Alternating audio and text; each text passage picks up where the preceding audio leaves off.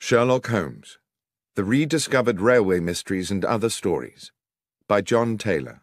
Read by Benedict Cumberbatch.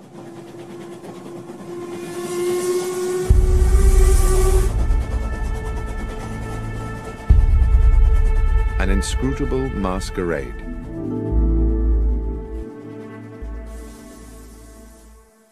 In a drawer, in the bureau of an upstairs room of my current home, there is a locked cedar-wood box, which I inherited as a youth from my grandfather.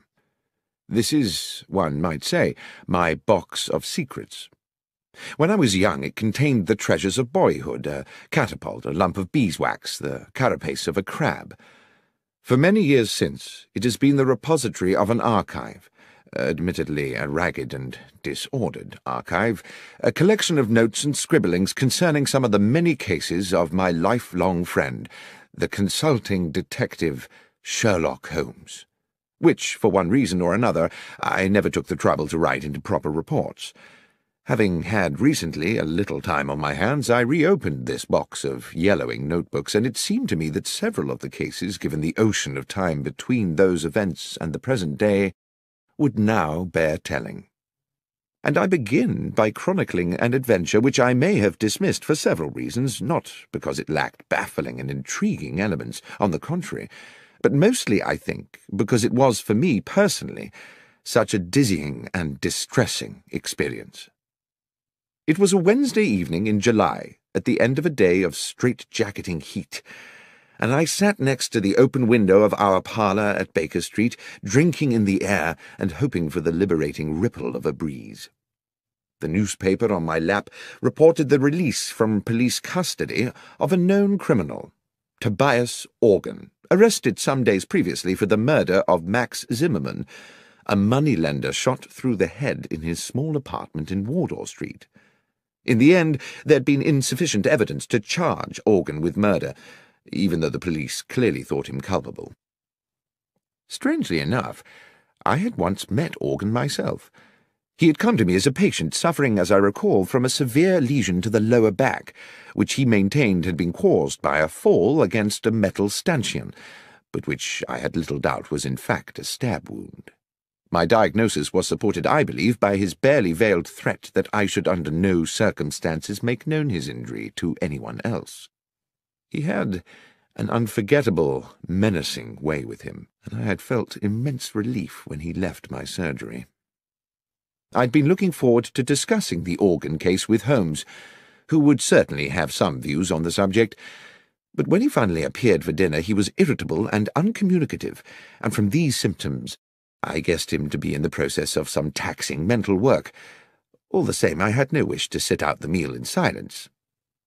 "Stifling weather to be out and about, Holmes," I said, peppering a slice of beef. "Indeed, Watson, and equally stifling to be in." He busied himself with cutting into a potato. After a while I said, "I've not seen you today. I presume you were somewhere on business." "Yes, Watson, I was." Another pause, the chink of cutlery. "Somewhere local?" "Somewhere very local, Watson. I'd expect you'd like to know where." "Well, I've no wish to be intrusive." "In the basement. I've been all day in the basement of our house, and since your desire not to be intrusive is clearly struggling against your overwhelming curiosity to know, I will tell you why I was there." And he paused and smiled, in the full confidence that you will not breathe a word to a soul about it. "Why, Holmes, of course not, and on the understanding that if I do tell you, you will not be able to leave this house until my work is complete." "What?" I put down, almost dropped, my knife and fork. "You don't mean not leave at all?" "That's precisely what I mean. So it may be that you would prefer to forego my secret rather than consent to becoming a prisoner here for what might be several days." Hopelessly intrigued, I gave no thought to the discomfort of being shut indoors in this sultry heat, no thought to the boredom, not even any thought to the fact that I had appointments in my diary. "I am prepared to abide by your request, Holmes." He stood up from the table, his meal unfinished, and went across to the hearth to retrieve his pipe and tobacco pouch. As he filled his pipe and lit it, he sank into his armchair. "I believe you have been preoccupied with the case of Tobias Organ, Watson." Yes, it has been on my mind. How? You twice left the newspaper open at that page. The moneylender Zimmerman, a legitimate businessman with a wife and young children, was murdered with an army rifle. The police have many reasons for believing Tobias Organ to be guilty of the crime, and one of these is that he owns an army rifle. Organ, of course, denies that his firearm is the murder weapon. Well, yes, I said, one would expect he would. But suppose, said Holmes, suppose there was a science which could with certainty tie a bullet to the gun which fired it. Well, that would be marvellous, I said. But there isn't, is there? Well, Watson, let us say that such a science is seminal. It is exactly this problem which I am wrestling with at present in the basement of the house. I've set up a laboratory of sorts down there where I can conduct some experiments. Progress is promising, and if the results are as I expect, they will certainly send Tobias Organ to the gallows. But Organ is an utterly ruthless villain, undoubtedly guilty of a number of murders, but devious enough always to palm them off on others. If he were to gain even an inkling of my work, we would be in the utmost danger. I can see that you would be in danger, Holmes, but how might I be? As I say, Watson, Organ is ruthless. To get at any enemy, his favourite trick is to abduct someone close to his adversary, often with, I'm afraid, horrific consequences. You know too much now, and since I'm not prepared to put you at risk in that way, I fear you must sit it out in these apartments. You must not answer the door, you must stay away from the windows, no visitors. You must lead the life of a prisoner until such time as this matter is settled. Well, I said, it might be good for me. I have a medical paper to write, and the period of confinement might induce me to keep my nose to my studies. Excellent, Watson. I'm sure your sacrifice will not be in vain. I really did not see myself sacrificing very much at all. I spent the evening cancelling all appointments of the following week, and went to bed rather looking forward to a few days of fruitful incarceration. The morning found me in a hopeful mood in what appeared to be an empty house. Holmes, I presumed, had already descended to his basement laboratory. Our landlady, Mrs. Hudson, had left me a pleasant, cold breakfast, an indication that she herself had had to leave the house early. The day, while already warm and bright, had not yet begun to turn oppressive. The clock over the hearth ticked slowly as I settled down to my books, experiencing for the first time since my student years some of the quiet ecstasy of study. By midday, the room had become hot. My concentration meandered, and thirst plagued me. I wandered downstairs to Mrs. Hudson's apartment and found her still absent, so I proceeded down to the basement to ask Holmes whether he knew what arrangements had been made for lunch. The door to the basement was shut, and when I tried the handle, I found it to be locked. From within, I could hear the occasional crack of what sounded like a gun being fired, and the grind of metal on metal like ball bearings rolling round an iron bowl. "Holmes, are you there? Watson, what are you doing here?" "I'm in the process of an investigation." "Indeed?" "Yes, I'm trying to find out what's happening about luncheon." "You'll have to prepare something for yourself," he called back. "I'm afraid I've sent Mrs. Hudson away. I cannot risk the lives of innocent people. And Watson, be so good as to keep away from the basement. Confine yourself to our own rooms and to the kitchen. There's a good fellow." "Very well, Holmes, but—" "Yes?" "I really would very much like a newspaper." "I'm afraid you must do without. Neither of us can take the chance of leaving here until this business is complete. Now, please, let me get on." I trundled to the kitchen. I managed to find myself some bread and cheese, which I took back upstairs. Our rooms were now very hot, and since I was forbidden to sit near the window, I ate my luncheon over my books, dropping crumbs into the creases of Gray's Anatomy and beginning to feel restless. After lunch, I managed to force myself to a little more work, but by 3 o'clock had fallen asleep in the armchair. I woke to hear the sounds of evening traffic moving along Baker Street. I listened with something like envy to the busy hubbub of those who were free to come and go, who had families to return to, and simple feasts awaiting them at convivial tables. My lot seemed bleak by comparison. Holmes did not emerge from his infernal basement, and Mrs. Hudson did not appear with an evening meal. I cannot recall how the rest of the evening passed. The heat absorbed during the day by London's pavements now radiated back to thicken the evening air. The world outside, of which I had no news, became gradually silent, and I, hungry and disconsolate, went finally to bed. The next morning, after a makeshift breakfast, I got down to some work, and was well into the argument of the paper I was writing, when I began to realize that the room was again beginning to become airless and oven-like. Determined not to succumb to lethargy as I had the previous afternoon, I decided that despite Holmes's strict embargo on going near the window, I simply must have some air. As I raised the sash, I saw a cab approaching along Baker Street and stopping directly beneath the window. The passenger who stepped out was Nicholas Cartwright, an old university friend now writing for the Times. I hadn't seen him for a couple of months, and he seemed about to pay a surprise visit. Desperate as I was for company, I could not forget the promise I had made to Holmes to admit no visitors. The doorbell rang.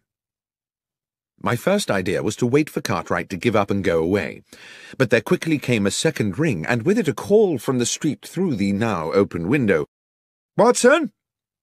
A note of anxiety in his voice, suggesting that all was not well. Cartwright was a good friend. I did not see how I could linger there pretending to be deaf when he might be in need of my help. I dashed down the stairs and opened the front door. "Watson, so pleased to have found you." The statement immediately struck me as odd, as did Cartwright's whole demeanour, but mindful of the proximity of Holmes in his makeshift laboratory, I whispered, "Look, old chap, odd things are going on. Come up, as quietly as you can. I'll explain there." A sudden sharp crack issued from the depths of the house, and I hoped that, preoccupied as he was, Holmes would have no inkling of the presence of my visitor. As we entered the parlour and shut the door, Cartwright said, "Watson, I've been worried about you. I didn't even know if I'd find you here." "Worried?" "Yes. The story in the Gazette regarding yourself and Mr. Holmes. Did you know it was in the papers?" "Cartwright, I haven't the least idea what you're talking about, and as for newspapers, I haven't seen one in days. Here." He tossed me the paper, open at about the third or fourth page, and I read the following headline and accompanying article. "Sherlock Holmes and Dr. Watson part company? After several years of celebrated collaboration, the eminent consulting detective Mr. Sherlock Holmes and his medical companion Dr. John Watson have terminated their professional partnership and, it seems, simultaneously ended their personal friendship. Mr. Holmes said that while he continued to hold Dr. Watson in high esteem and to regard him as a man of exceptional honour and professional competence, circumstances upon which he could not and would not elaborate had made it expedient for them to go their separate ways. There was no comment from Dr. Watson."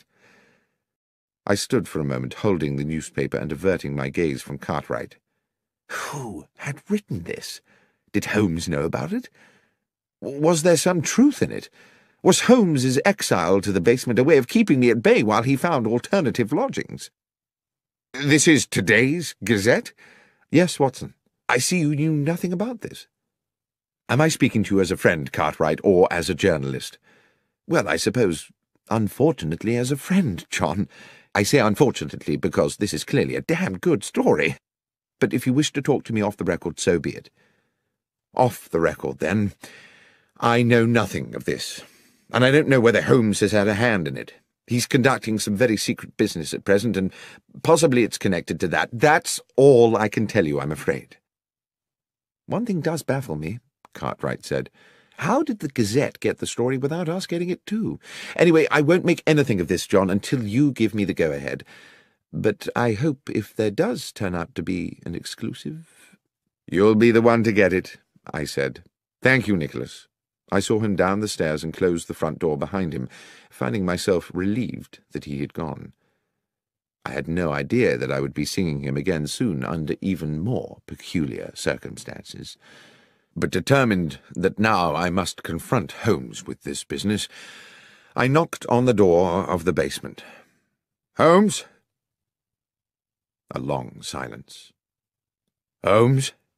We must speak." "Not now, Watson." "Holmes, there's something I must discuss with you urgently. Something in the newspaper." There was a scuffling and the basement door opened. "Newspaper? How did you get a newspaper?" Cartwright called. He'd seen an article— Yes, Holmes interrupted. Yes, the article. I dare say you would appreciate an explanation. Give me half an hour. A little later we sat opposite one another in our sitting-room. The evening was still close and oppressive. "The newspaper article," said Holmes, "was an unfortunate necessity. I hope it has not caused you too much embarrassment, Watson, and when this business is finished, all will be rectified." "But why," I said, "report us as having quarrelled?" "Bear with me, Watson, I beg of you. As you know, I have tried to keep my work here secret, but how certain can one be of that? The police are involved in these matters and are aware of my experiments, and who knows whether some junior or even senior member of the force is not in league with that utterly ruthless villain. Now, having been alerted to that newspaper report, might it not be the case that Tobias Organ would assume that you were no longer in London? At any rate, he would certainly be likely to assume you were no longer sharing these premises with me." "You gave the story to the Gazette to protect me?" "Yes, Watson. That was my purpose." "I just wish that you'd consulted me first." "You were not supposed even to know about it, Watson. And if you had not had a visit from Cartwright, you would never have seen the article. It was unfortunate that he came when he did." "It was the article that brought him." "Yes, a miscalculation on my part. Now, it is late, work to do tomorrow, and I must insist on extracting from you another guarantee." "What's that, Holmes?" "That you will not, under any circumstances, interrupt my work again. It's all very delicate, and a disturbance at an inopportune moment could ruin everything. Is that clear? Not under any circumstance." That night I lay awake in the muggy heat, the bedclothes pulled back, and grieved for what I calculated to be the death of my reputation. At least I imagined that's how the world would see it, or at least that portion of the world that reads the London Gazette. Holmes and Watson have parted company, but there is no comment from Watson, only a nobly worded valediction from the great detective. Such bitter thoughts polluted my restless waking and tormented my subsequent dreams. And added to all this, there lay a sense that things were still not clear, that something crucial remained unspoken. I woke early, but exhausted. Without going near the window, I took in what I could of the wakening day. The street was quiet. I dressed slowly and descended to the kitchen to find something to eat. The rattles and sharp cracks of Holmes's experiments had already come to life below in the basement, and I wondered whether he had even bothered to go to bed. I was making a pot of tea when the doorbell sounded. The noises from the cellar did not pause, so I assumed that Holmes had not heard the bell. I could see nothing of the front of the house from the kitchen, but after I had taken a few steps up into the lobby, it became clear by means of a side window that the visitor was once again Nicholas Cartwright. I went to the door and admitted him. "Cartwright?" "What's going on, Watson?" "What do you mean?" "I mean, what game is being played here?" "Cartwright? I've no idea what you're referring to. You better come up." He was, I could tell, steaming with anger, though I had no idea what I could have done to arouse it. He would not sit. He stood with his arms behind his back, a man preparing to deliver an accusation. "You told me you were inescapably confined to this house?" "Yes, Cartwright, and so I have been. This is the third day." "Excluding yesterday night, you mean?" "No. I was here yesterday night, too, tossing and turning in my bed at the thought of my ruined reputation." "Watson, see here. Yesterday you prevailed upon my friendship by confiding in me matters which, as a journalist, I considered more than worthy of publication. Had I known that you were deceiving me—" "Cartwright, you have my word I was not deceiving you. I have not left this house since Monday afternoon." "So you have a twin brother?" "No, I do not." "Then please explain to me who was the man outside the restaurant at Marylebone Station at 5 past midnight?" "I take it he resembled me." "More than resembled. I do hope you're being truthful with me, Watson." I could see that his suspicions were not allayed. I even began to wonder whether my restless period of waking the previous night had itself been a dream, and whether I had been sleepwalking. Such things are possible, I know, and the heat, my fatigue, and the events of the last days had left me so baffled that in that moment of confusion I could not entirely rule it out.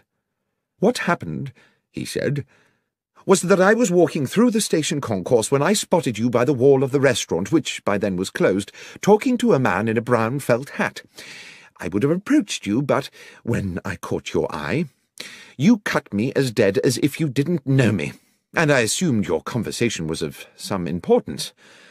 The more I thought about it, the more I thought it was a poor way to treat a good friend." Suddenly the fog in my brain gave way to an horrific clarity. I knew that I must rid myself of Cartwright at once. "Thank you for telling me this," I said. "It is of the utmost importance. But, Nicholas, and I pray you won't take this amiss, I must ask you to leave." "To leave?" "Please. This is a fearfully serious business. There is real danger." "You're not just trying to get me out of the way, Watson?" "That's exactly what I'm trying to do, Cartwright, but for a very good reason. Believe me, you will have your story." "Very well, John, very well." At the front door he patted me amiably on the shoulder. I shut the door on him and leaned against the wall, trying to get my thoughts in order.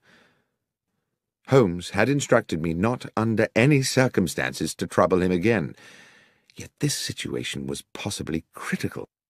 If Tobias Organ had hired some impersonator to look and sound so like me that even Cartwright, who had known me for years, could be convinced, then Holmes might also be deceived, and then what power they would have in their hands. If I could not speak to Holmes, I could at least alert him by other means.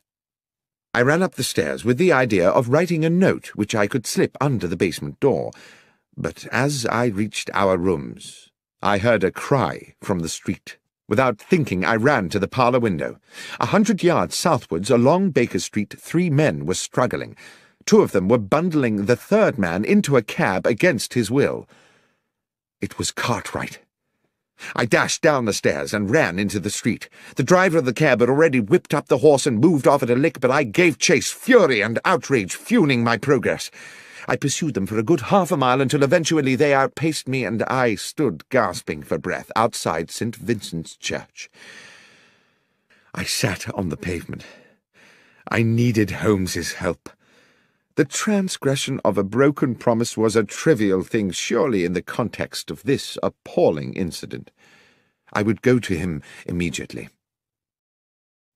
Aware that, in the haste of my pursuit, I'd left the front door of the house open, a new anxiety overcame me.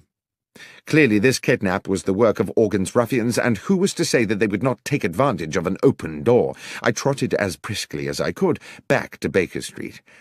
But the door was no longer open, and on such a close and windless day I thought it unlikely it had been closed by a draught. The horrible thought occurred to me that someone may have already got in, and then everything seemed to tumble into place. Cartwright's abduction had been intended to draw me out of the house so that the man masquerading as myself could gain entry. Holmes would be unaware of this. He would eventually open the door of the basement to his assailant, and, believing it was myself he was admitting, would offer the easiest of targets. I had left the house without a key, but I knew there was a possibility of access via the rear of the terrace. This entailed my knocking at the door of our neighbour, Mrs. Harben, an elderly, amiable woman who seemed happy to allow me access to the rear of the building. Here I was obliged to scale a wall to the yard outside the back of our own dingy basement, the front room being that which Holmes had taken for his makeshift laboratory. There was no light within. I opened the door with infinite slowness. The noise of Holmes's experiments seemed to have stopped. The door that connected this room to the front half of the basement was 6 or 7 short paces away, but it was too dark to see whether the bare floorboards were liable to move and groan when I trod upon them. I tested each step before lowering my weight, and moved with the floating motion of a rather overweight pantomime artist. 1, 2, 3. Then there was movement behind me. A hand was clamped across my mouth and an arm locked around my throat. The grip was expert. I could not breathe or move. The hot breath of my assailant in my ear whispered, "Doctor, do not cry out. I'm going to release you and you will turn round slowly and face me. You must not make a sound. Tap my hand if you understand." I reached up to the hand around my throat, and obediently I tapped it. The arm released me, and as quietly as I could I took a deep draught of air, turning as I did so. "Lestrade!" "Shh! Yes, Doctor. Wasn't expecting you here. Or rather, in a sense I was, but since you are just about to arrive, I wasn't expecting you to come in the back way as well." The policeman smirked at his little conundrum. "Will you explain to me," I began, "what on earth you mean?" "Not now, Doctor," he said. "Glad you're here, though, sir. An additional pair of ears. Up close to the door now and listen, it won't be long." It was indeed less than a minute before we heard the door from the front of the house opening into the laboratory, and the arrival of what sounded like 2 men. The door was closed with a thump, and a gruff voice said, "So this is it?" "Yes, this is where he's working." There was something familiar about that second voice. "And he won't be back for a while?" "No. Half an hour, I should think." At that moment, with a shock, I recognized the other voice. It was my own. I turned to Lestrade again, but he just put his finger to his lips and indicated that I should continue to listen. "So what's the plan, then?" asked the gruff voice within. "To match the bullet that killed Maximum with the ones from your gun," said my voice. "The police know you killed him, but they need Holmes to provide them with evidence that will convince a jury. Evidently, I thought, the gruff character is Tobias Organ." I heard him pace about, then spit noisily.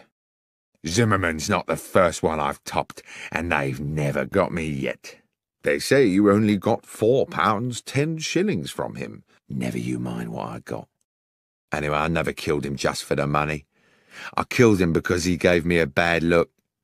He gave me a bad look, and I gave him a bad headache. A bullet right between the eyes. Now, let's deal with this little problem." Suddenly there was a tumultuous crash, as if one of the walls had fallen in. "In we go, Doctor," said Lestrade. He pushed the door hard, and we rushed into the laboratory, where Organ had kicked Holmes's equipment flying in all directions, and where, to my amazement, I saw that he was now being attacked by myself. A perfect duplicate of me cracked him a right hook, then a left hook, and then felled him with a blow to the side of the head. Organ hit the floor like a sack of cabbages. Lestrade was on him in a flash, cuffing Organ's arms behind his back. Lestrade blew his whistle and then proceeded to arrest him.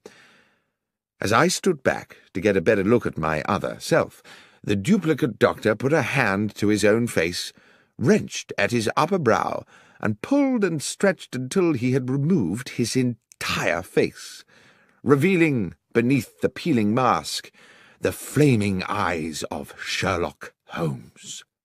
The next moment Lestrade's officers came bursting through the basement door, and Tobias Organ was dragged away.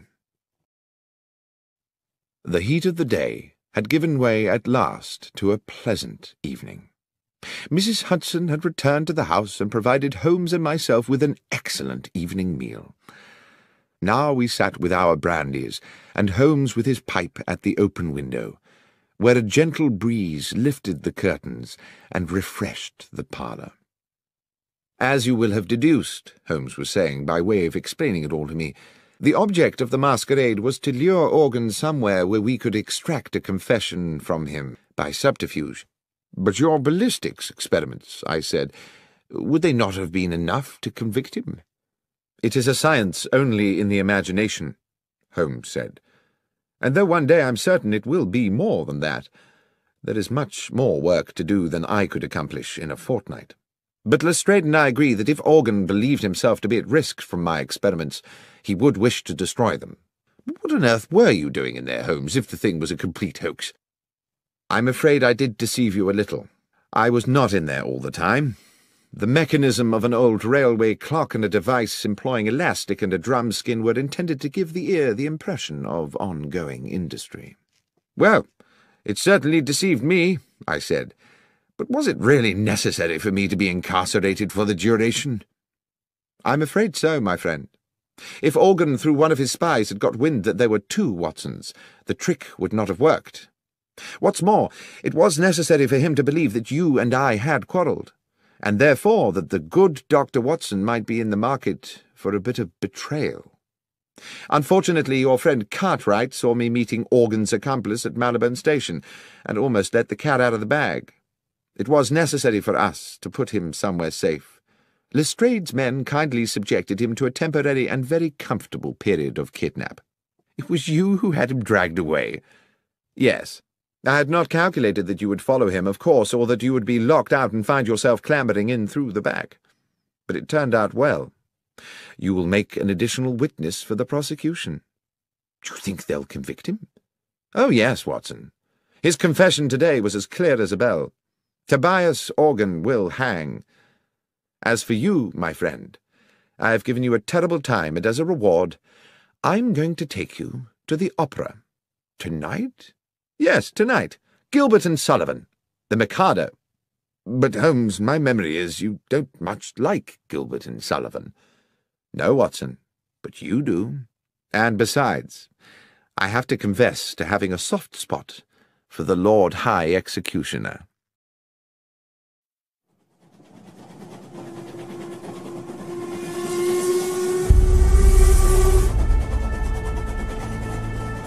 The Conundrum of Coach 13. On an October morning, when rain streamed from the black clouds that swept above our Baker Street lodgings, I found my friend Sherlock Holmes in a similarly overcast mood. He had not had a case in weeks, not at least what he called a decent case, and he had been huffing and puffing about the house for 2 days. It was with some relief to both of us, therefore, that we heard the slowing approach of a cab in the street outside, and both moved eagerly to the window. The hansom did indeed stop directly beside our door, and, after a moment, a large and finely dressed middle-aged gentleman emerged into the downpour, paid his fare, and rang our doorbell. Holmes was smiling. Now, what could make a rich American so distressed, Watson, that he would come pell-mell here to us from Paddington? "An American?" I said, drawn irresistibly, as usual, into Holmes's tantalizing games. "Certainly, and I think a formidable character." "And do you wish to tell me how you deduce all that, Holmes?" "I deduce his distress and his nationality from the fact that he just tried to pay the cabby in American dollars before recalling which pocket held his pounds sterling. As for his coming from Paddington, that was the easiest of all, for the driver of the hansom is Henry Brown. I'm surprised you do not recognize him, who always works from the Paddington rank. As ever, Watson, I apologize for the banality of these observations, but you did ask." By now there were footsteps on the stairs, as Mrs. Hudson escorted the visitor to our apartment. While I inwardly delighted to note that my friend had returned to his amiable best in anticipation of a new challenge, I found myself praying that it would be a challenge worthy of his powers and his pent-up energies. No sooner had the door opened than the huge, rotund figure of our visitor, bright in a cream suit, burst into the room like an actor onto a stage, determined to establish his character instantly. "Mr. Holmes!" boomed the American voice as both his arms swept forward to grasp my right hand. "Benedict Masterson! What a great privilege to meet you!" "Delighted, but I am Dr. John Watson," I replied. "This is Mr. Sherlock Holmes." With equally booming apologies, he bowed charmingly to me and turned to my friend. "Ah, yes. Now I see. Unmistakable, unmistakable." The impression given was that he had found the first Sherlock Holmes of his acquaintance a little short of his expectations. "Mr. Holmes, I wish to ask you to act for me in a business both mysterious and distressing." "You had better sit down, Mr. Masterson," said Holmes, "and tell us everything." and having settled his cream-covered bulk into an armchair and accepted a cigar, on which he continued to puff anxiously as he spoke, the American told us his story. "I am a dealer in gold, gentlemen. Gold has been my life. My father owned small mines in Nevada, which gave us a comfortable living. In my turn, through judicious trading, I've made these assets yield a fortune. I came to London last week because your own Bank of England had made an order for a substantial quantity of gold bars to boost its reserves. The bullion was shipped into Bristol Harbour and transferred yesterday onto a chartered London train for transfer to the bank. I have been in London doing the paperwork, of which there is, let me assure you, no small amount. And I went to Paddington this morning to meet the consignment. The train was there, the gold was not." "I see," said Holmes. "Stolen." "Undoubtedly. How much?" "We're talking 4 or 5 millions, Mr. Holmes." "That's a large loss. Is the gold insured?" "Indeed it is, but you know insurance companies, Mr. Holmes. They are ever suspicious, and the circumstances of the gold's disappearance are, to say the least, rather strange." "The details, Mr. Masterson," said my friend, "if you please." "Well," continued Masterson, tapping a thick cylinder of ash into the ashtray, "I'd asked to commission an overnight train, and also insisted that it be discreet, not armored or escorted, or in any way having the appearance of a specially secured conveyance.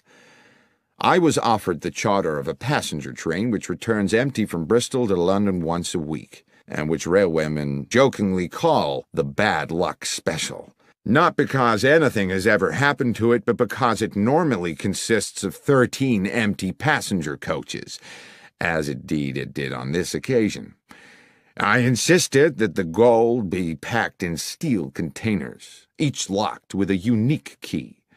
You will appreciate that gold itself, gentlemen, is a weighty metal, so each box contained only as many bars as would enable the containers to be carried. In order to prevent the possibility of them being removed from the moving train, I ensured that while they were small enough to go through the open carriage door, they were too large to pass through the windows, even with the windows slid down to their largest aperture. I then arranged for the doors of the bullion carriage to be locked from the outside so they could not be opened until the train reached London." "The train was empty, then, apart from the driver and fireman of the locomotive?" "No, Mr. Holmes. It is railway practice for all trains to have a guard, a practice I was very happy to comply with, since it meant my consignment would have an overseer throughout its journey, and to this end all the steel cases were loaded into the last coach of the train, coach 13, where the guard could keep a constant watch on them. The man employed for the job was a Mr. Lyons, Mr. John Lyons, a mature and trusted employee of the railway company." Here, strangely, Mr. Masterson stopped and smiled. I inquired whether he had ever worked on the French railways. Gare de Lyons, you see. Gare de Lyon." Holmes smiled politely and nodded. "Forgive me, gentlemen, I can never resist a pun.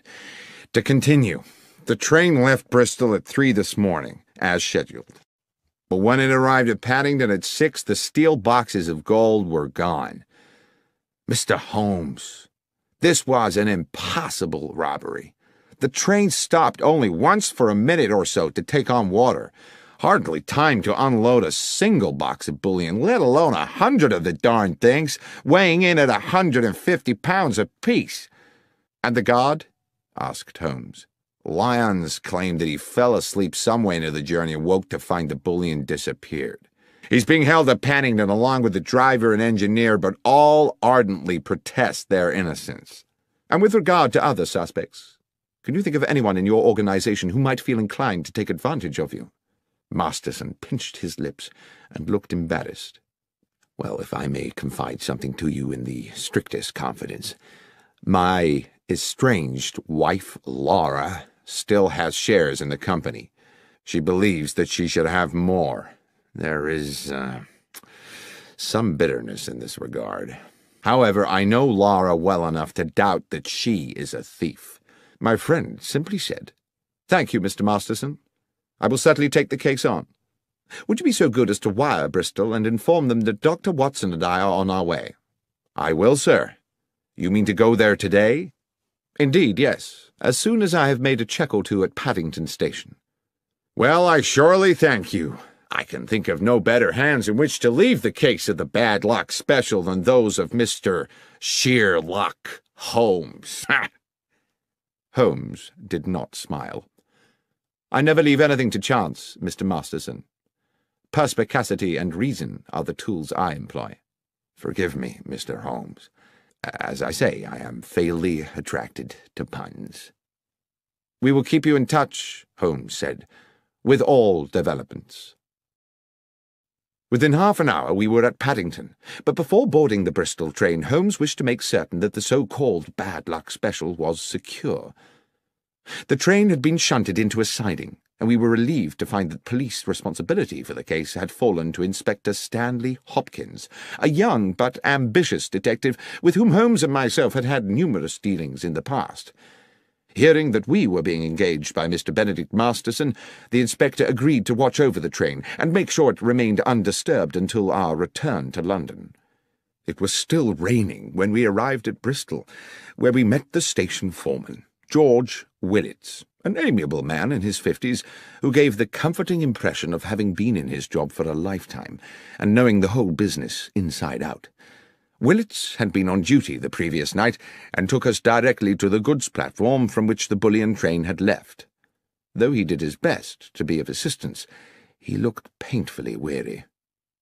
"I apologise to you gents for my appearance," he said, "but I was on night shift last night seeing out the special. I was just about to go off when the message came from London about the theft, so I've not yet been home to bed." "We won't keep you long, Willits," Holmes said. "I understand you were here when the bullion boxes were being loaded." "I was, sir. I supervised them myself. Watched them being lifted into the guard's carriage at this very spot, before I sent the signal to bring in the rest of the train." "The guard's coach was not connected to the train while it was loaded." "That's right, sir. The rest of the train was shunted out of the siding and coupled up just before she was due to leave." "And who brought her in?" "Tommy Marriott, the engineer, and his fireman, Pat McGlinchey." "Old hands?" "Not quite so much a fixture as myself, Mr. Holmes, but they've been around the best part of 10 years. They're sound men." "Good. Now, if you'll bear with me a little longer, Willits, I'd like to ask you a little more about the gold itself. How many men were involved in loading the carriage?" "Well, sir, it was quite some operation. It took 4 men to load each box, 2 inside the carriage, 2 outside. Damn heavy things, if you'll excuse me, sir.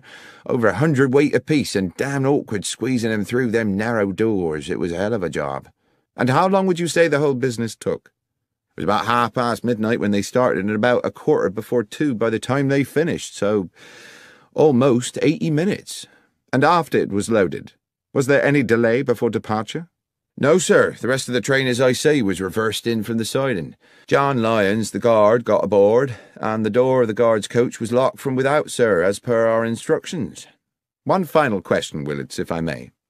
I'm informed the train stopped en route." "Yes, sir. She was scheduled to hold up for a minute or so at Swindon to take on water." "It stopped for no longer than that, and at no other time?" "No, sir. The signalman would know for sure if she'd been held over for more than a minute, and that's already been checked." Holmes seemed to pause for a moment while he considered all this information, and then he said, "Willits, I am most grateful for your detailed and, I have no doubt, accurate recollections. Now, if you will excuse us, Dr. Watson and I will take the next train back to London and leave you to go home and get some sleep." Inspector Hopkins was at Paddington when we arrived, and Holmes immediately requested that he arrange for us to speak to the railwayman who had commandeered the bad luck special on the previous night, Marriott and McGlinchey, the engineer and fireman, and the guard, Lyons. In a dark office of the railwayman's quarters, on one of the grimmer outer platforms of Paddington Station, The three men sat disconsolately on rickety wooden chairs. It occurred to me that they had by now been detained in this dismal place for several hours, and when Holmes and I were introduced to Lyons, he barely had the energy to nod to us. But he did speak, his words almost drowned in the muffler which half covered his mouth. "I dare say you think me a thief, Mr. Holmes, from what you'll have heard. I'm not, sir, but what I have done is derelict my duty, so maybe I deserve what's coming." "I want to assure you, Mr. Lyons," Holmes said, "that my intention here is to uncover the truth, and uncover it I will. If you are, as you say, innocent of any crime, you have nothing to fear from the law. But tell me how you think you failed in your duty." "Well, I were meant to keep me eye on the shipment, sir, weren't I? But I fell asleep. It's not something I make a habit of, but this time I did." "And woke to find the bullion gone?" "A nightmare, sir. I suppose I should have stopped the train with a pull cord, but I was in a bit of a daze." "How long do you think you slept?" "I've thought about that, sir. I remember us passing through the White Horse Valley just before Swindon, and when I woke up, we were about 10 miles out of it and past the Lumsey Water Tower." Holmes looked towards the fireman McGlinchey, a plump man with rich black curls. "When you stopped to fill the tank, did you notice anything odd?" "No, sir. It was a dark night, and there were no lights there save the fire from the boiler. You couldn't see 20 feet beyond the train." Holmes turned back to Lyons. "I would like you to describe to me the events of yesterday evening." "Well, sir, I wasn't due to start my shift until 1 in the morning, so round about 12 I had a brown ale in the railwayman's canteen and collected some sandwiches and a can of tea for the journey." "Just tea and sandwiches?" "Yes, sir, and a piece of seed cake, if that's not too much detail." "There is no such thing as too much detail.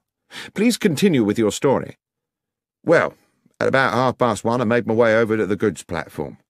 They just finished loading the bullion into the end carriage, and the other part of the train had been brought in and coupled up.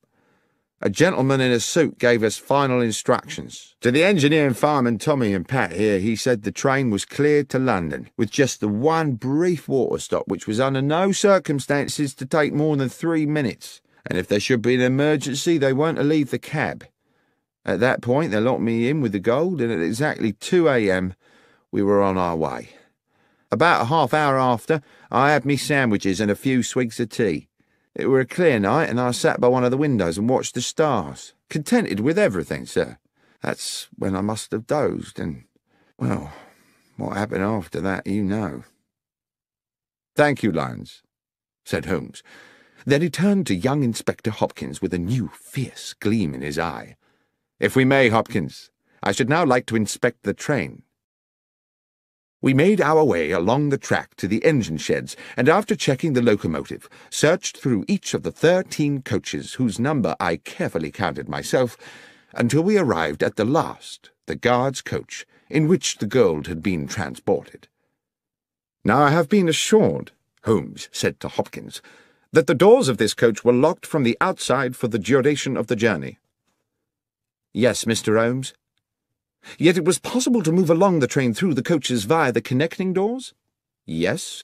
"And what of the other coaches?" "I checked them. Their outer doors were all locked too, but it would have been impossible anyway for the thieves to have moved the containers along the train to jettison them from another carriage. The boxes of gold were too big to pass through the connecting doors. All that had been carefully calculated." "But is it quite certain," I ventured, "that the boxes could not have been opened and the gold removed bar by bar?" "Quite certain," said Hopkins. "Not without the original keys. They were unique to each box." "Besides, Watson," said Holmes, "if the boxes had been opened here, then, with or without the gold, they would still surely be here now. Speaking of which, Hopkins, the carriage is just as it was found when the doors were first opened this morning. As I said, Mr. Holmes, nothing's been touched." Holmes took an initial sweeping glance around the carriage interior, then stooped to pick something up from the floor. "This brown paper, I presume the wrapping for the guard Lyons's sandwiches?" "Yes." "This is can of tea?" "Yes." "Curious that he had a can of tea?" No. Curious that a man under stress should be so painstakingly tidy." I don't understand, sir. Never mind. What do you make of this, Hopkins? Holmes had picked up from the corner a loop of scarlet fabric, silken and ruffled. I don't know, Mr. Holmes. I was completely baffled by it. It seems to be a small decorative item of some sort from a lady's wardrobe. A hair tie, I should think, I said. How might it have got here? I don't know, Doctor, I'm sure. But I suppose it's theoretically possible that someone might have concealed herself in another carriage. Holmes had put the object to his nose. There is a perfume to it, he said, but faint, as though it had not been worn for some time. Could it belong to the thief? I asked tentatively.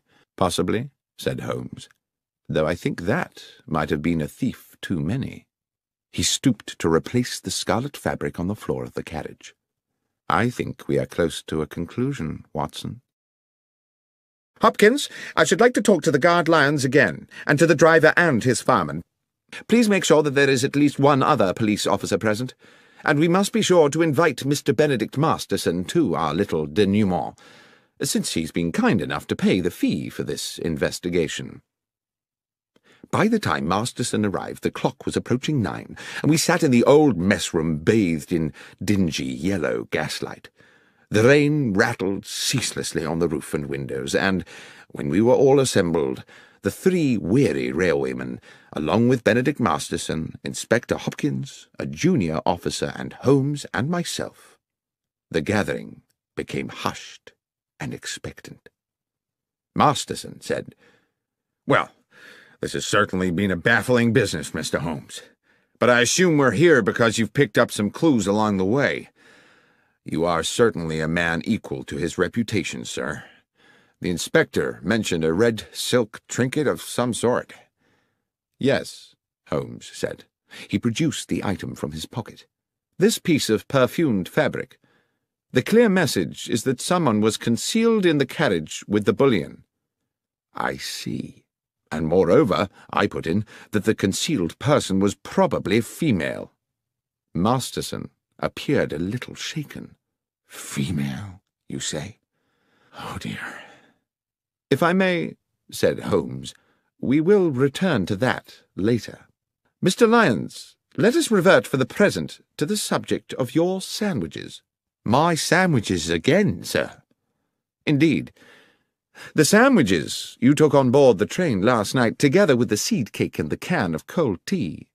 You say you ate them just before you fell asleep." "Yes, sir." "You ate the sandwiches and the cake, you dozed off, you woke up again, and the gold was gone." "Yes, sir. That's how it happened." "And when you came round and realized the gold had gone, you say it was like a nightmare." "Yes, Mr. Holmes." "You were very agitated?" "I certainly was. Too agitated, I expect, to sweep the floor of the carriage." "To what, sir?" "I presume you did not sweep the floor of the carriage at that point, in that disturbed state." "No, sir, I didn't. With respect, sir, that's not my job." "Quite. I wouldn't expect you to, which makes it very difficult to explain why, when I examined the guard's coach this afternoon, I found not a single crumb on the floor. Now, can anyone here tell me how it's possible to eat several sandwiches and a slice of seed cake without dropping a single crumb? Or, come to that, a single seed?" "I promise you, sir, what I said about my supper was true. I remember exactly what I brought and exactly what I ate." "I have no doubt of that, Mr. Lyons." "Then what, sir?" "My point is merely that you were obviously not in coach 13 when you ate the sandwiches." "On my honour, Mr. Holmes, I swear I was." "Oh, you were in a carriage, certainly, but you were not in the carriage in which your sandwich wrapper was found. The coach where you ate your supper, the coach with the bullion, never made it to London." "Mr. Holmes, this is confusing," began Masterson. Holmes interrupted. "On the contrary, Mr. Masterson, it's very clear. The coach containing the gold was uncoupled from the train when it stopped for water, run into a siding by those awaiting it, and unloaded of its cargo at their leisure during the night. It was a perfectly dark night. There was no moon, so the railwaymen, as Mr. McGlinchey here has recently confirmed, could, from the water pump, see nothing of what was going on at the back of the train. "But, Mr. Holmes," said Inspector Hopkins, "the bad luck special has 13 coaches. Everyone knows that. And you will no doubt yourself have noted that we passed through exactly 13 coaches in our inspection of the train this afternoon." "Oh, it has 13 coaches now, of course, Inspector," Holmes said. And it only struck me after we had left Bristol and its pleasant station-master Willets that he had described to us in detail his whole engagement with the loading of the gold and the departure of the train without once mentioning that he'd counted the coaches before the train left. The fact is, he didn't count them. He didn't think he needed to. The bad luck special had always consisted of 13 coaches. He wasn't to know that your accomplices at Bristol had added an additional coach to the train before it was attached to the coach carrying the boxes. A coach with its seats stripped out to make it practically identical to the bullion car. On that one night, the bad luck special had not 13, but 14 carriages. When the train stopped to acquire water, it simultaneously shed a coach, and it very nearly, he continued, turning back to Lyons, shed a guard, too. You're a very fortunate man, Lyons." "I don't feel fortunate, sir." "Your good fortune is that you are still alive, and that in turn is because you were fortunate enough to fall asleep. Imagine if you had not. The train stops. The thieves uncouple the rear coach with yourself inside it. As soon as you see them, you become a risk to them. There's no telling what they might have done. What I believe actually happened was that as they were releasing the carriage from the train, someone noticed that you were asleep inside. They took the opportunity to move you into the next coach, along with your tea can and sandwich wrappings. You may be thankful you did not wake at that moment." Masterson wore an expression of amazement. "I am full of admiration, Mr. Holmes. But at the same time, I feel somewhat desolated. This clearly means that someone in my organization has betrayed me." "Which brings me back to the ring of scarlet silk discovered in the carriage, certainly an intriguing adornment to the problem," said Holmes. "It could indeed signify the presence of a woman." "But there is the mystery," I said, "of how she got there, or what she might have done." "I think, however," said Holmes, "that is a mystery with a simple solution." At this point Masterson appeared rather tragically stricken. "You're thinking—" "Yes," said Holmes. "You're thinking that my estranged wife, Laura— Dear God, that foolish woman—" "Oh, come along, Mr. Masterson. You know full well your wife had nothing to do with it. There was no one aboard the train save the 3 men here, driver, engineer, and guard, and none of them had anything to do with the robbery." The 3 railwaymen looked at one another as though they had suddenly had revealed to them their entitlement to a joint fortune. "As for the thieves," said Holmes, "they are to be located somewhere nursing a hoard of bullion, apart, of course, from their paymaster, who is sitting here with us. Is that not so, Mr. Masterson?" Masterson blustered and steamed. He was outraged. This was absurd. "How dare you, sir? What evidence have you for such an outrageous suggestion?" "I had misgivings from the beginning. I could not understand why you came to me so quickly after the theft had been discovered, when you had so much else to deal with. I see now that you were at pains to demonstrate to the insurance company that you were doing all in your power to recover the bullion because, of course, if you could have both the gold and the insurance money, you would have considerably augmented your fortune. But worse still, what your partners in crime would have done to Mr. Lyons, had he not had the good sense to fall asleep on the job, hardly bears thinking about. You were prepared not just to steal, but to be an accessory to murder." "This is speculation, Mr. Holmes. This would not stand up in court. You should be looking for another felon. What about that red silk ring?" "Ah, yes.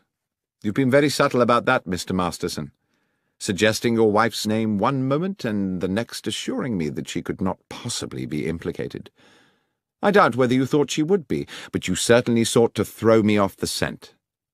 What was that item, if not a red herring? And is that not, for those who like to play games with words, another way to say a red herring? What fun you no doubt planned to have with that joke, Mr. Masterson, had you got away with this business. Now it seems the joke is on you. That was one pun, Mr. Masterson, which you would indeed have done better to have resisted. But whether justice was fully done is a moot point. In expectation of reducing his own sentence, Masterson eventually divulged the names of his accomplices and led police to the embezzled bullion. And although he was committed to prison for several years, it was clear that once his sentence was served, he would continue the life of a wealthy man. "I can't understand," I said to Holmes a couple of evenings later, "why you seem so damnably happy." "A man is never more content, Watson," he said, "than when doing well what his nature has fitted him to do. On which thought, will you pass me the tobacco pouch? I think we should indulge ourselves in a brace of good pipes."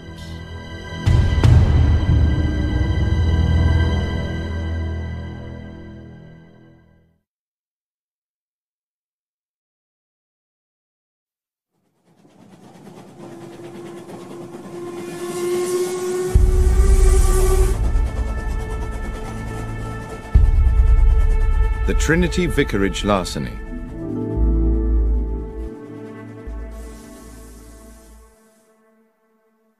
One fine spring morning, Sherlock Holmes and I received into our rooms a portly gentleman in a purple dress. That at least is how it momentarily appeared to me, as I glanced up from the Daily Chronicle at the open door. The purple gentleman, it transpired, was the Right Reverend the Lord Bishop of Kent, an old acquaintance of Holmes, and he had brought with him, as so many of our visitors do, a problem that was clearly causing him some agitation. Mollified a little by coffee and a cigar, Bishop Spriggs needed no prompting to divulge his story. "The nub of my problem, gentlemen, is an unfortunate young priest. A young man of promise and talent, very popular with his parishioners, who has inadvertently got himself into deep water." "Intriguing," said Holmes. "You may recall," the clergyman continued, "that Trinity Church in the Kent village of Hatchingham was last year in the news because of an exceptional discovery." "Of course," I said. "A silver chalice of considerable worth was discovered in the crypt." "Yes, Dr. Watson. A magnificent medieval relic, the so-called Hatchingham Grail, weighing some 22 pounds. With my approval it was sold to the British Museum, with the idea that a good portion of the proceeds would go towards restoring Hatchingham Church. The Reverend Kingsley, pending the beginning of the building work, had locked the money up in the church crypt. It was stolen yesterday. Holmes, you can imagine what an outcry there'd be if this found its way into the papers. It would be bad for Kingsley and the Hatchingham parish, and goodness alone knows what it would do for the reputation of the church. At any cost, the money must be recovered and the thief put away. And I mean any cost, Holmes." "Let us not concern ourselves with fees just yet," Holmes said. "Are there any clues at all as to who might be responsible for this theft?" "I'm not sure about clues," replied the clergyman. "Kingsley did make some sort of an attempt to discover the identity of the villain by chasing him over the fields after the theft, but I'm afraid he didn't get very far." "I think we had better meet the young reverend," said Holmes, "as soon as is practical. Watson, would you be at liberty to accompany me to Hatchingham for a few days?" "I'm utterly indebted to you both," said the bishop. "I dare say while you're in Hatchingham we could put you up at the Trinity Church rectory. Or there's the Jolly Bulldog, if you'd prefer an inn." "Ah," said Holmes, "the Jolly Bulldog. Now that sounds like just my kind of animal." We journeyed to Hatchingham the next morning and established ourselves at the cosy but crumbling hostelry that was the Jolly Bulldog. Our landlord was a bluff man called Starkey, taller by inches than Holmes, and compelled to stoop to avoid the beams of his own ceiling as he lumbered about in heavy boots serving his customers. He grudgingly provided us with a late snack of bread and some rather tough cold meats, complaining that if everyone chose to be fed at 2:30 in the afternoon, they would have to invent a new word for the meal taken between luncheon and dinner. "Leftovers?" said Holmes to me impishly, and at a level which I am sure Starkey was meant to overhear. "Might be that word?" The publican growled ominously as he left us, and I leaned over to Holmes and whispered, "There is surely an example of how a little power may go to the head of a man and make him too big for his boots." "I was thinking rather," said Holmes, "from the way he clumps about this place, that his boots are rather too big for him." I saw the two gentlemen on a nearby table smile at this remark. "I shouldn't take a lot of notice of Starkey," said one of them amiably. "He's just as tiresome with all the customers." The gentleman introduced himself as John Hapton, and his companion as Matthew Winslow. Although neither Holmes nor myself disclosed the details of our mission to Hatchingham, it seems they knew we were expected, and it turned out that both gentlemen were members of the parish committee, and were fully apprised of the theft, though they were quick to assert that it was not yet public knowledge. "I hope you will be successful," said Hapton, "in bringing this thief to book. We are fond of our vicar, and he has been a deeply troubled young man since it happened." The Reverend Kingsley's house was accessed from Hatchingham Lane by a short stone path. A few steps beyond the vicarage stood the church, with, on the west side, a moderate-sized graveyard. On the other side, with its own access to the lane and shaded by a handful of fruit trees, stood Cherry Cottage, which we would later discover to be the residence of the verger and his wife. The Reverend Kingsley was a man in his early 30s, small in stature but of good looks, his clerical dress the quintessence of neatness. While clearly stricken by his predicament, he remained calm and articulate, and did his best to make us welcome in a pleasantly appointed parlour whose deep-coloured, thick-piled carpet and embroidered cushions evidenced a delicate sense of taste. "It's a relief to see you, gentlemen," he said. "The bishop told me all about you, about your many successes in solving complex cases. The problem, as you know, is that while we saw the thief escape, we were unable to establish his identity. However, there are one or two factors which, though they seem opaque to my own consideration, might prove illuminating under your own, if I might show you." "I would be most grateful, Mr. Kingsley," Holmes said. "First, though, I see that you have recently held a meeting in this charming room. I presume that apart from the 3 other gentlemen present, the 4th was yourself? You keep the side chairs in another room, I take it." "Good Lord, how did you know all that?" "Oh, it's a simple matter. The carpet beside the window has indentations of 4 chairs, and therefore I presume 4 people, but there are no chairs in the room whose feet would match." "Well, yes, you are, of course, quite correct," said Kingsley with a broad smile. "The parish committee convened here just yesterday, as we do each week. Yesterday was the day I broke the news that the Grail money had been stolen, and I hope that that news will remain privy to the committee members until such time as the thief is caught, but—" The vicar paused, and Holmes said, "Please, go on, Mr. Kingsley." "But," continued the young clergyman, "the gentlemen on the parish committee are the same 3 who sat here 2 weeks ago, when I revealed that the money for the Grail was in the crypt of the church. Only they and I knew of the fact, you see, so I can no longer be as confident as before that they are all honest men, which is a most unfortunate thing."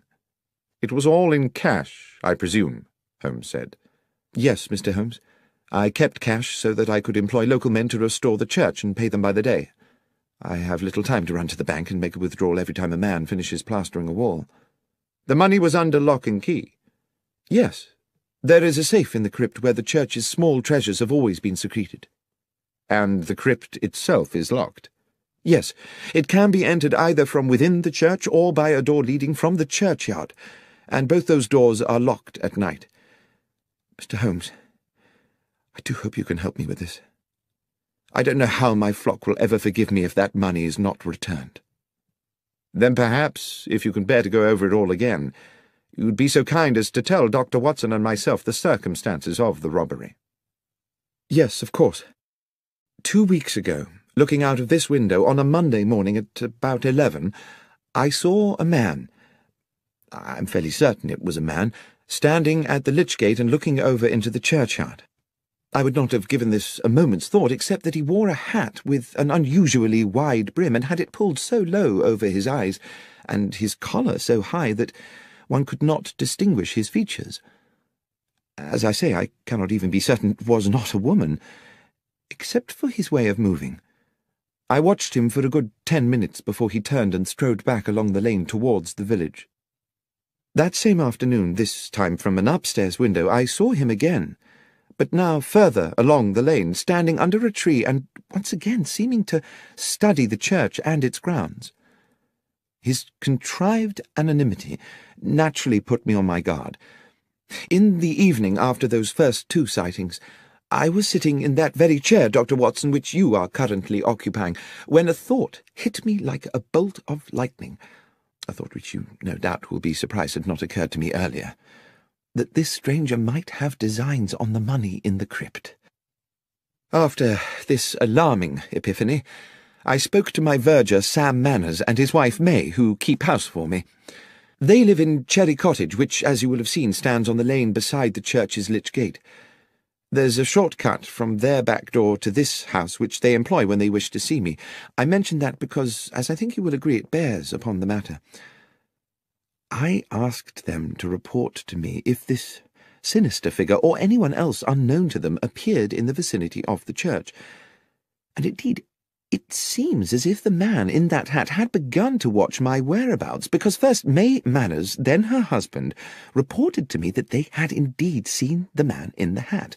I began to feel that an attempt on the money was imminent. I resolved, then, to remain in the vicarage or the church grounds until I was certain that the threat had passed. I instructed Mr. and Mrs. Manners that if they saw the stranger again they were to take the short cut to my house and inform me immediately, but they were under no circumstances to approach him. And now we come to the day of the theft. Sam Manners was whitewashing the walls of the church. At this point Holmes stood up. "I think it would be as well, Mr. Kingsley, to acquaint ourselves with the geography of the church and its grounds. Might we continue outside?" A rapturous afternoon of sunshine and birdsong greeted us as we left the vicarage and walked out into the churchyard, where the Reverend Kingsley commenced our guided tour. I immediately began to locate us on a mental map of Hatchingham village and its surrounding areas, a practice I learned in my military days and which has served me well in civilian life. I could see in my mind the large oblong of farmland, about 2 miles across, with Hatchingham village and the church almost at opposite corners. This substantial area of land was surrounded on all 4 sides by public roads. Mr. Kingsley took us through the grounds on a grassy path which ran along the side of the church up against the gravestones of the churchyard. "This is the wall of the church Sam Manners was painting that morning," said the vicar. "He worked for a couple of hours, and at 12 o'clock I sent him off to his cottage for his regular midday meal. I went back into the vicarage and took up a book. After about 20 minutes there was a knock at the back door.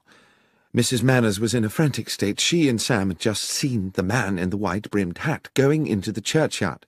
I told her to return immediately, and to tell Sam to meet me here at the crypt door, and I came here directly to find myself staring at a spectacular mess." He pointed to a flight of 4 steps just off the path, leading to a door low down in the half-painted church wall. "The door to the crypt," he said, "from which the thief must have made his exit, and not expecting to encounter a paint bucket, presumably kicked it flying in his haste to escape." A residual expanse of powdery white, still damp in places, stained the flagstones at the bottom of the steps. "Sam was with me within seconds," continued the vicar. "We could see nobody, but we soon guessed which way he'd gone. If you'll follow me, gentlemen." The vicar led us a little further along the grassy path, to where the churchyard ended in a wooden fence. Set into the fence was a stile leading on to a footpath. "That," said the vicar, "was his escape route." Beyond the stile, the ragged footpath traversed the meadow through weeds and rough grasses, stretching away into the distance. Along this narrow track could be seen intermittent blobs of white. "And I suppose the presumption would be," said Holmes, "that the trail of white paint marks are the fleeing man's footsteps." "Yes, exactly. Obviously our man escaped across the field to Harding Lane, Mr. Holmes." My companion nodded. He stopped at the stile. "There are 2 white handprints here," he said. "A right hand and a left hand. The fellow was in some haste, as indeed one would expect." Holmes crossed the stile athletically and walked a little way into the field. Bending down, he examined one of the white marks, then plucked up a handful of grass and returned to us. "Thank you, Mr. Kingsley. I think I've seen all I need to here. Is there anything else you think might help us?" "Yes," said the vicar enthusiastically. "Back at the house." Holmes requested that Sam Manners and his wife join us in the vicarage, and a little afterwards in Mr. Kingsley's kitchen. Mrs. Manners set herself to the task of making us all tea, while Holmes paced the stone floor slowly. I sat at the kitchen table with the vicar and Sam Manners, a ruddy man in his early 40s, whom Holmes was now addressing. "So, Mr. Manners, you are the only person to have caught a glimpse of the man in the hat on the day of the robbery?" "I believe so, sir. I was at the window taking my lunch. I saw this feller in the big hat looking up and down the lane a few times as if to check all was clear, then enter the churchyard. Straight away I said to Mrs. Manners to go by the back door and tell the vicar." "And you yourself waited in the cottage until Mrs. Manners returned?" "I did, sir." "For how long?" "Not more than 2 minutes. She told me the vicar wanted me to meet him out by the church. I dashed right out." "And found the Reverend Kingsley waiting for you?" "Yes, sir, and the door to the crypt wide open, whitewash everywhere." "The crypt door had been locked before you went to lunch?" "Oh, yes, Mr. Holmes, it always was." "And that was when you noticed the trail of paint?" "Exactly, sir, and set off to follow it. You must have only been a short way behind the thief." "Must have been, sir, but he moved like the wind. We was across that meadow in less than 5 minutes. It's a good 4 furlongs, and never caught up to him. But what we found at the opposite side clinched it." Here Mr. Kingsley interrupted. "Sam means this," he said, and produced from a drawer a wide-brimmed black velvet hat, inexpensively made, and in shape rather resembling the sort of thing one sees worn by picadors in pictures of bullfights. Holmes took the hat and turned it around in his hands. "It was me found it, sir," said Manners. "I was running a bit ahead of the Reverend, hoping to catch up with our thief, and as soon as I was over the stile I saw it in the grass by the road, just where I suppose it had fallen from his head." "Well," said Holmes, "while I cannot see yet how that will help us, with your permission I shall take it away with me." "Of course," said the vicar.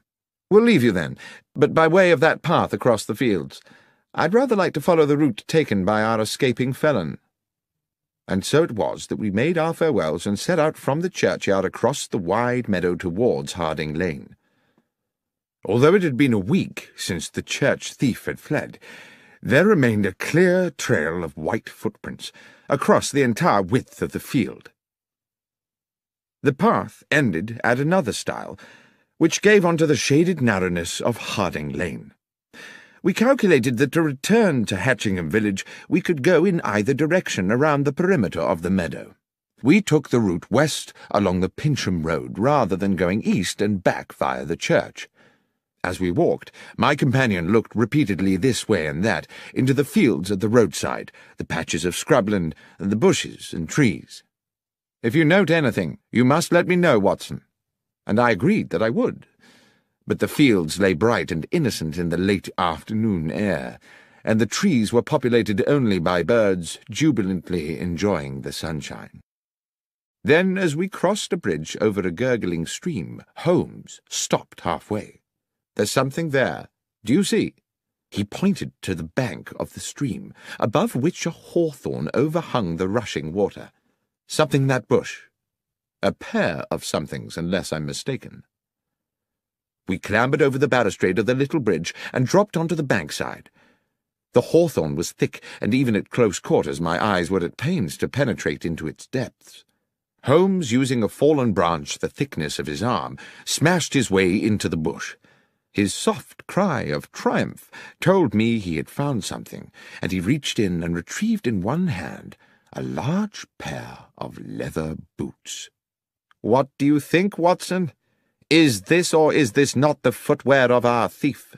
"They're certainly large, those of a very big man, I should say, and there are white marks on the soles. Should we see how they fit those prints on the church meadow?" "I think we can assume that much, Watson. But what would induce the villain to jettison his boots here?" "Perhaps," I said, "he thought he was still being chased, and knew that if he were caught wearing them he would be recognized straight away." "Equally suspicious if he'd been found with no boots at all," said Holmes, "though I suppose he may have carried a spare pair of shoes with him. Watson, it is fairly clear to me the thief is a local man. Why, unless he feared to be recognized, would he indulge in such an elaborate disguise? Let us go back to the Jolly Bulldog.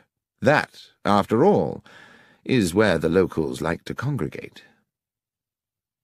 In fact, on our return to the inn, we found John Hapton and Matthew Winslow, the parish committee men we had met earlier, having returned to, or perhaps never having left, the same table. As we sat down, Holmes placed beside him on the floorboards the pair of boots we had found in the hedgerow, causing the two gentlemen to look at them inquisitively. When Starkey, the landlord, arrived to serve us, the first thing he said was, "Your boots, gentlemen?" "Not ours," said Holmes. "We found them in a bush in Harding Lane." "Strange what some folks'll throw away," said the publican. "They looks in prime order to me." "Hardly been worn," Holmes replied, and then he asked, "Would these boots fit you, Mr. Starkey?" And seeing our companions on the nearby table watching, he added, "Or either of you, gentlemen?" "Not me, sir," Starkey replied, rather more amiably than I had expected. "I know my boots look weighty, but my feet ain't so big as you might think. It's just I'm subject to blisters." "But you find big boots help your blisters?" I asked, my experience of patients suffering with that condition telling me the opposite. "No, sir. To start the blisters, I need to put on 3 pairs of thick hose, so I always gets my boots well over my proper foot size." Then, rather sardonically, he said, "Thank you, though, for asking, sir." Mr. Hapton on the next table asked, "Do you mind me asking you, sir, what's your interest in boots?" Holmes said, "It's an investigation we are conducting in which boots have, well, some scientific significance." Then to me he whispered as our neighbour turned away with a disbelieving grimace, "It's as I thought, Watson. We have our culprit." "Starkey? No, not Starkey. One of these—" and I indicated with my thumb the 2 men from the parish committee. "No, Watson." "Who, then?" "These boots, Watson, do you observe nothing untoward about them?" "No, not at all. They're practically new. They're of a large size. Apart from that, they are undistinguished." "On the contrary, my friend, I would say they were distinguished by a lack of paint." "I beg your pardon?" "I mean, Watson, that there are white marks on the soles, to be sure. But tell me, pray, how a man with his hands covered in whitewash could have unlaced and removed his boots without leaving marks on the laces?" "I don't know," I said, "but it would be a singular coincidence if someone completely innocent had jettisoned a pair of boots with paint on the soles." "There is no coincidence," Holmes said. "These boots were undoubtedly left here by the thief, but not in the way we were intended to believe." "Are you suggesting that you know who the thief is?" "The thief, Watson, is the Reverend Kingsley himself." "But how could it be, Holmes? There was no time for him to escape across that meadow and return to the vicarage in time to meet Sam Manners outside the church. How can a man chase himself across a meadow?" "As you know, Watson, we are due to meet the bishop this evening at Trinity Vicarage, so let us finish our meal. I will explain everything there." We had promised the bishop an interim meeting at the vicarage to advise him of our progress in the case, which no doubt the clergyman expected to be only moderate this soon after our previous meeting. But we had hardly settled to our sherry in Mr. Kingsley's comfortable parlour than Holmes declared dramatically, "You will no doubt be delighted to know, gentlemen, that Dr. Watson and I have solved the case." I did not think it my business to confess that after my previous conversation with Holmes I was as much in the dark as anyone, but I sat quietly sipping my sherry while I watched my friend open the bag we had brought from the inn and remove the 2 large white-stained boots we had found beside the stream. The bishop's eyes widened. I have to say he looked incredulous. Mr. Kingsley, too, wore a sceptical smirk and raised his eyebrows. "Please tell us, Mr. Holmes, what you think you have found?" "Dr. Watson and I found these," Holmes explained, "in a bramble bush in Harding Lane. Big boots suggested we were seeking a big man, yet the footprints told us his stride was short. It was our landlord at the Jolly Bulldog who enabled me to understand the dichotomy. He is a man who buys bigger boots than his foot size in order to accommodate extra socks. Our villain, however, bought his bigger boots in order to accommodate another pair of shoes, leaving the footprints of a bigger man than he is himself. Is that not so, Mr. Kingsley?" The young vicar, I thought at the time, if he was guilty of anything, was heroically cool about it. He betrayed nothing but genteel surprise. "Are you suggesting that I was the thief, Mr. Holmes?" "Holmes," said the bishop gravely, "from what I understand, Mr. Kingsley and his verger practically managed to catch up with the thief on that fateful day. What on earth do you think is the evidence for this assertion?" "My lord," Holmes said confidently, "Mr. Kingsley wished to embezzle the money raised by the sale of the Hatchingham Grail and decided to construct a piece of theatre which would deceive investigators. He not only invented the spectral man in the large-brimmed hat, he also on several occasions paraded in the hat and the high-collared coat and ensured that Mr. and Mrs. Manners caught a glimpse of him. On the day of the theft, having sent Sam Manners to lunch, he came back here to the vicarage, assumed the disguise, showed himself at the cottage window where Manners was eating, and proceeded into the churchyard. Dashing back to the vicarage again, he slipped out of his cloak and hat and waited for Mrs. Manners' knock on the door. He told Mrs. Manners to summon her husband and rendezvoused with him outside the crypt door." "And then what?" said Mr. Kingsley, insolent with fury. "I put on these boots, unlocked the church, went down to the crypt, took the money, escaped the church, jumped the stile and ran across a mile of the field, then dashed a mile back, took off the boots and waited calmly for Sam to arrive, whereupon I went chasing off across the field again. That would indeed have been ingenious. To do in 2 minutes what an athlete could not do in 20. Yes, indeed. The question, as my friend Dr. Watson has clarified, is precisely, how may a man chase himself across a meadow?" "And the answer?" asked the bishop.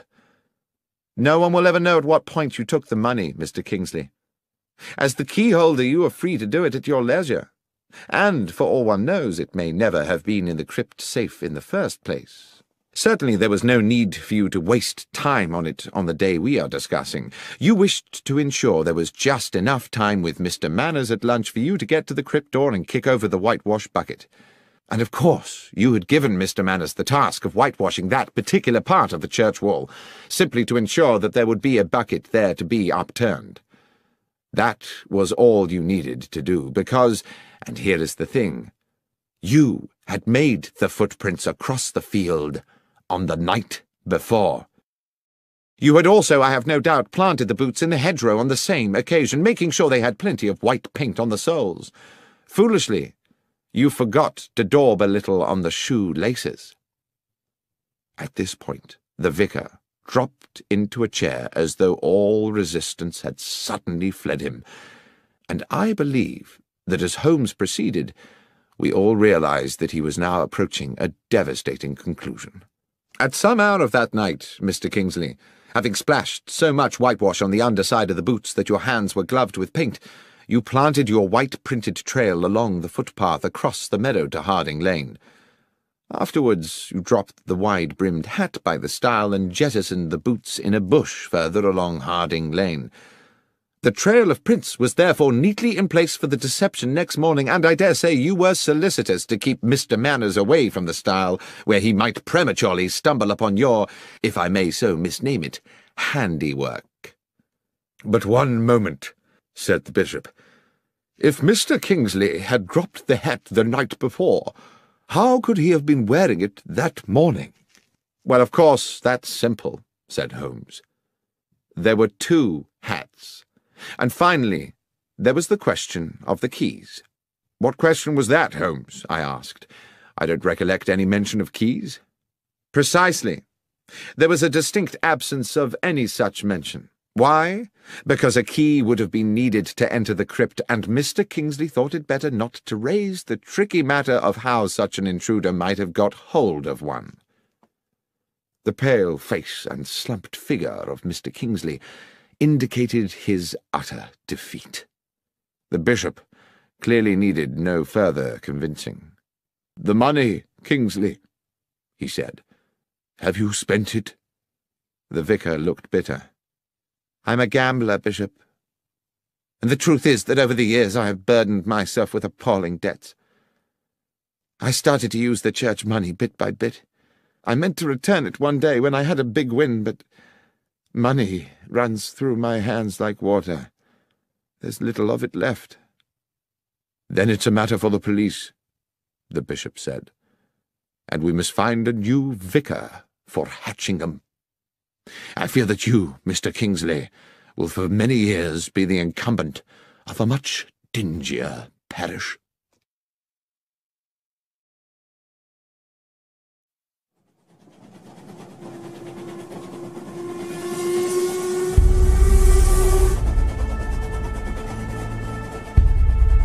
The 1059 Assassin.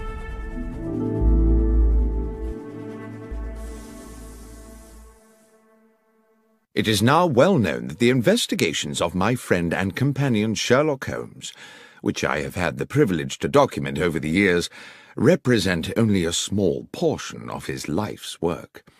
Many other cases have fallen into the obscure well of history. But nothing departs this world without leaving some trace or memory, and now and then an old story rears its head. So it was with the events of the Stovey murder. A letter came to Holmes one morning at our Baker Street apartment from Samuel Carpenter, an elderly publican at the Horse in Colours hostelry in the Kent village of Stovey. Several years previously, Samuel Carpenter had been a witness at the trial of Arthur Weeks, a local villain accused of intimidation, abduction, blackmail, and grievous bodily harm. Holmes had been involved in helping police on the case with footprint evidence, and thus had come to meet the amiable publican. I suppose we never expected to visit the quiet settlement of Stovey ever again, but the letter contained a clear and urgent summons. "Dear Mr. Holmes, you did say when we made our farewells 4 years ago that if ever there should be a day when I had need of your assistance, I was to write to you immediately. I'm afraid, sir, that day has come. A terrible set of events has clouded my life, and I am quite at a loss. Arthur Weeks, that ruthless villain you helped put away, died in jail a few months ago. Ever since then his son, Henry, has been making our lives a misery.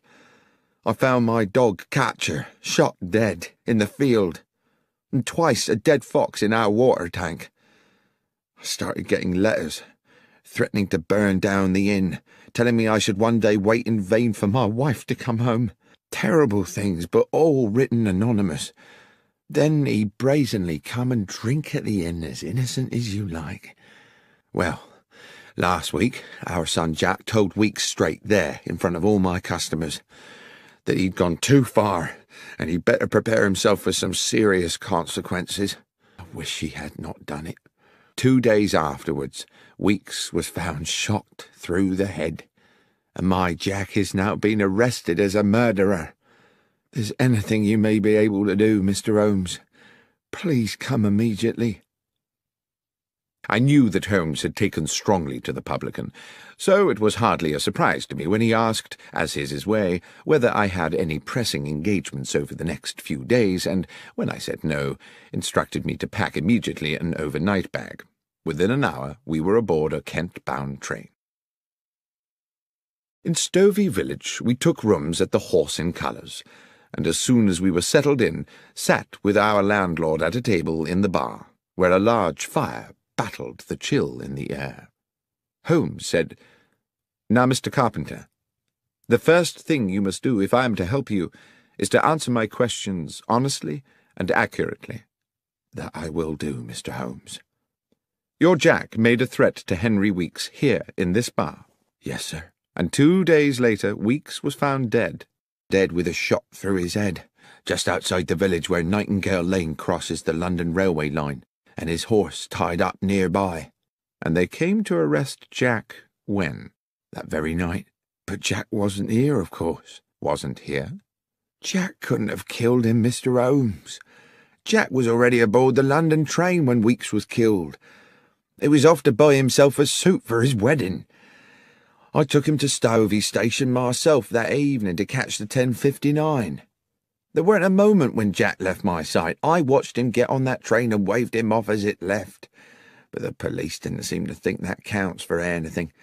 Soon as he got back here next day, they carted him off, and he's now under lock and key in Maidstone jail."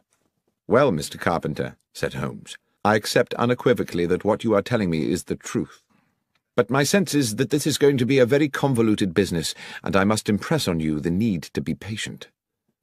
When Carpenter had returned to serving his customers, I said quietly to Holmes, "Surely, if what the old chap says is true, the police have no case. Weeks must have had 100 enemies hungry for his blood, with far weaker alibis than Jack Carpenter." "Perhaps so," said Holmes, "but I fear the word of a father in defence of a son is unlikely to be regarded in court as compelling evidence, especially when the police have their minds made up in advance. Watson, I've a suspicion that things may get a lot more obscure before they become clearer.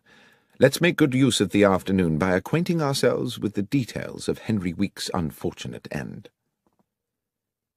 Our escort to the scene of the crime was a local policeman, Sergeant Berry, a man of stubborn practicality, whose uniform one suspected must have been artfully augmented to accommodate the spectacular rotundity of his belly. He clearly felt he had better things to do than to accompany a consulting detective to the scene of a crime when the culprit was already halfway to the gallows. Walking from Stovey village, we arrived at a spot about 30 yards from a level crossing, where the main London railway line traversed Nightingale Lane. "Darkhill Crossing. Corpse found here," Sergeant Berry said bluntly. 6 feet from the fence. Victim's horse still tied to the fence. Cause of death, single bullet entering just here." He put a plump finger in the centre of his brow. "Weapon?" "A gun," said the policeman insolently. "I am aware," said Holmes, clearly irritated, "that if a man is killed with a bullet, then the probable source of the missile is a firearm. What I want to know is whether the weapon has been found, or, if not, whether anyone has deduced the type of gun from the type of bullet." "No gun found," said Berry. "As for the bullet, far as I know, it's still at the end of a short tunnel into his skull." "And the horse?" "Oh, I don't think we can pin it on the horse, sir," the policeman said with a smirk. "Sergeant Berry," Holmes was threateningly patient, "are you able to assist me in this investigation, or would it be more convenient to you if I were to apply to my acquaintances at the yard to find me an alternative guide?" The policeman looked suddenly chastened. "Just my joke, Mr. Holmes. Yes, I can take you to the horse, sir, and to the body." We saw the horse first. It had been stabled with the police horses in a yard in the village, a tall brown stallion with rather frightened eyes. When young, it must have been a formidable creature. Now it looked ragged from a lifetime of hard riding. Holmes looked it over carefully. The animal was skittish, seemingly distressed, and tried to pull away when Holmes held its bridle to examine its head. I watched rather nervously as my friend entered the stable bay and walked round the animal, which threatened to jostle him against the walls. Then, when he reached the front of the creature again, Holmes said, "There's a mark here. A sharp wound, can you see?" On the right foreleg, just above the fetlock joint, was a slender but quite noticeable lesion, apparently caused fairly recently. Holmes turned to Berry again. "Was this mark here when the horse was found?" "I believe so." Good. Well, since we seem to be in the business of investigating wounds today, you'd better show us the way to the morgue. Incidentally, Sergeant, how well do you know the accused man? Fairly well, replied the policeman. Do you know whether he has friends, acquaintances, perhaps, of some intimacy? Well, not really that I know of, sir. He was always at his father's public house, and they were ever a close lot. Sergeant Berry stopped. He became instantly animated and businesslike. A gleam came into his eyes, and he said, "Look, there's the mortuary, Mr. Holmes, just after the church. I'll leave you to it, if I may. Just thought of something rather urgent I've got to do." And very briskly, almost running, he disappeared back towards the village. "Strange," I said to Holmes. "What do you think that was about?" "I think," said Holmes, "that I've put an idea into his head. I only hope it doesn't complicate matters." It transpired that a post-mortem on the dead man had been commissioned, but that the police pathologist had only arrived from London that morning, possibly on the same train as Holmes and myself. I knew Professor Yardley a little through my connection with St. Mary's Hospital in Paddington, and he was quite amenable to my assisting him with the matter in hand. He was a conscientious practitioner, and while the cause of death seemed evident, he thoroughly inspected the externalities of the corpse before opening it. The head wound was a clean, almost star-shaped hole, glutted with dried blood. There was no wound on the back of the head, and it was apparent that the bullet had not exited the body.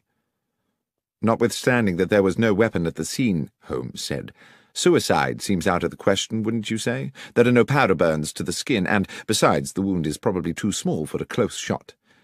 I'd say the missile came from some distance." The bullet had, it turned out, penetrated the brow and lodged deep in the parietal lobe of the brain, but, as Holmes had suggested, the hole in the skull was small, and there was not the dramatic shattering of bone one might have expected from a close shot. Suicide, Professor Yardley concurred, was not a possibility.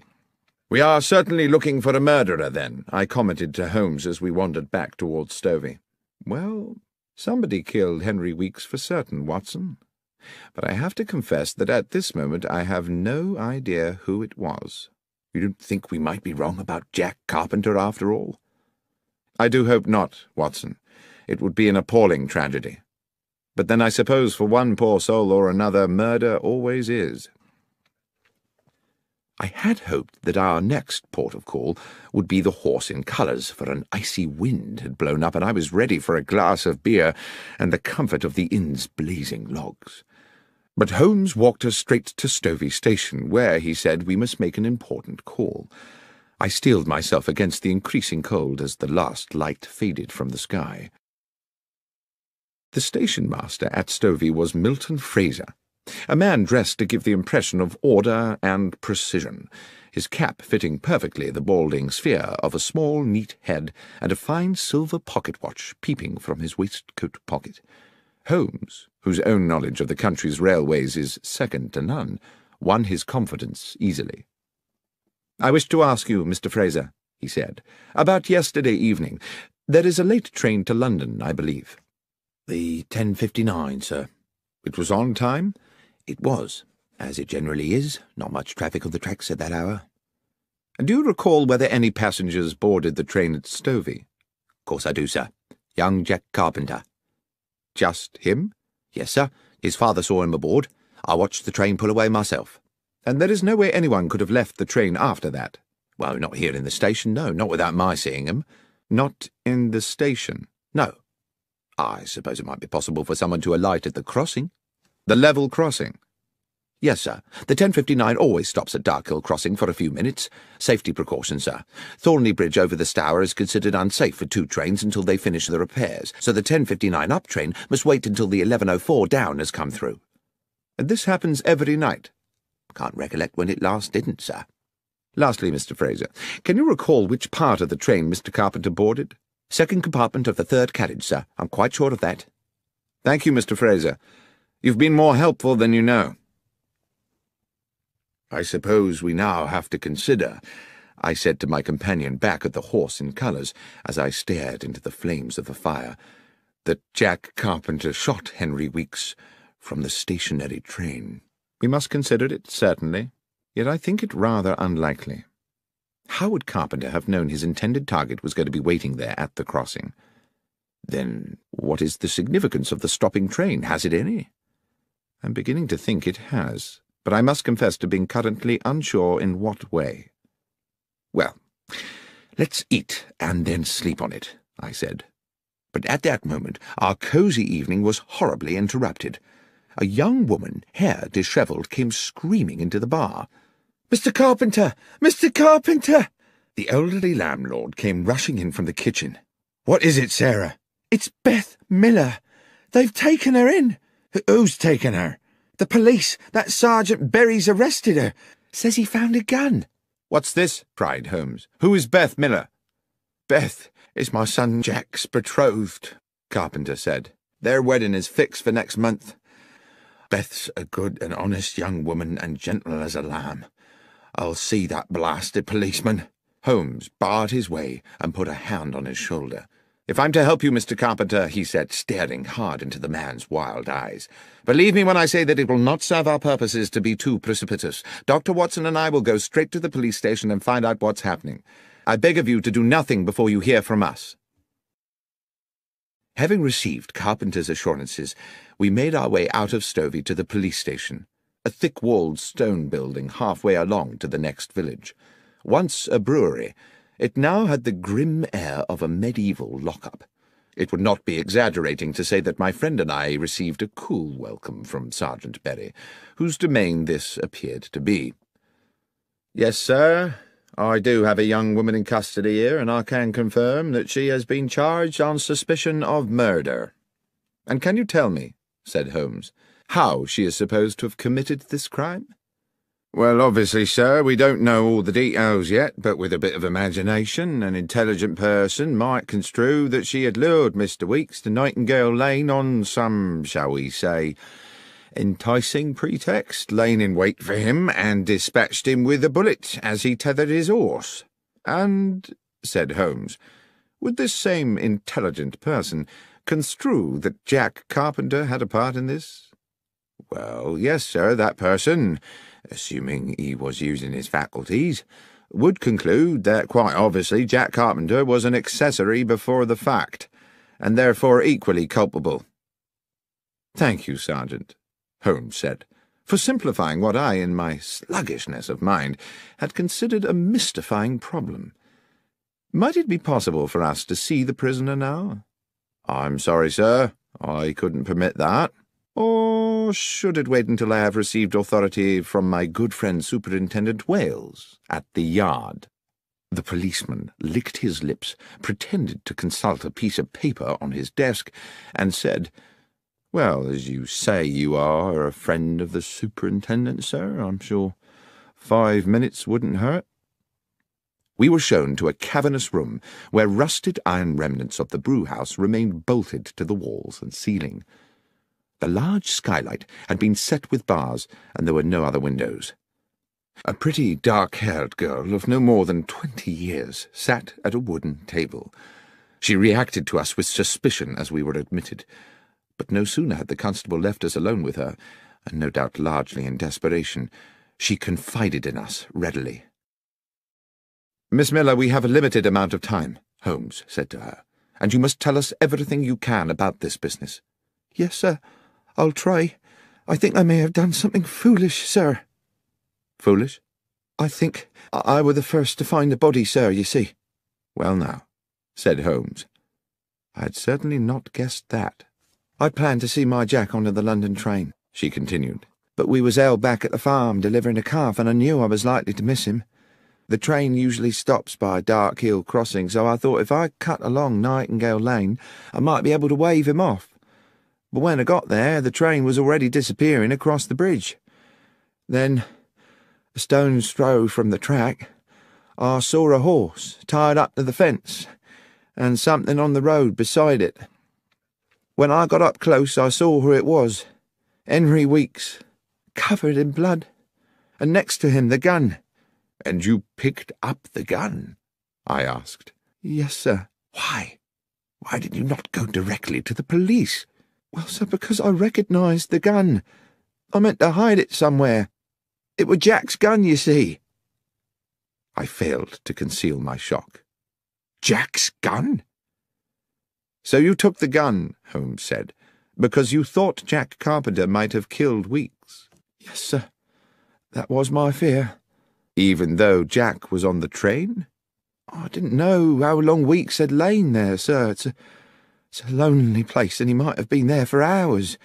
So that didn't look good for Jack, departing as he did the very same evening.